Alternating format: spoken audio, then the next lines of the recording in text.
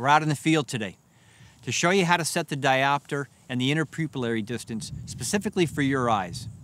Let's get started. First thing I want you to do is look down on the binocular here at the diopter setting. Make sure it's at 0. That's where you want to start it. If you're wearing glasses, make sure that the eye cups are turned all the way down. If you're not, let's start with them all the way on the up position. All right, first thing you're going to want to do is make sure the barrels are aligned to the entrance pupils of your eyes. So when you bring it up, have the binocular all the way out, bring the barrels together till you get one clear circle.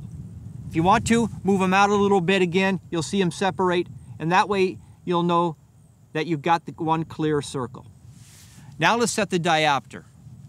By covering the right barrel, I want you to keep both eyes open, and you need to find something with a lot of detail, about 20, 30 yards away. A brick wall, pine tree, something that just got a lot of intricate detail that you can really get tack sharp focus on. I'm going to use that fence post right there. I can see some barbed wire. I want to make sure that I get that tack sharp. So with both eyes open, we're only going to use the central focus wheel. And I'm looking through the left barrel with my left eye. Once that's tack sharp, let's take the cover off the right. Let's put the left on.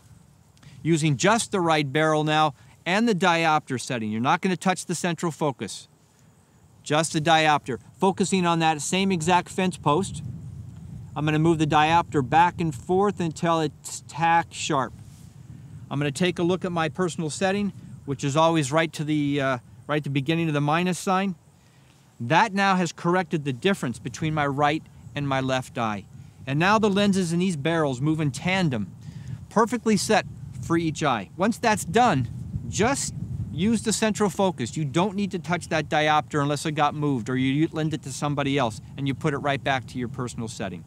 And if you don't, it's going to cause excessive eye strain. Your eye's going to overwork constantly trying to find focus, and the barrel's not going to be set for your eye.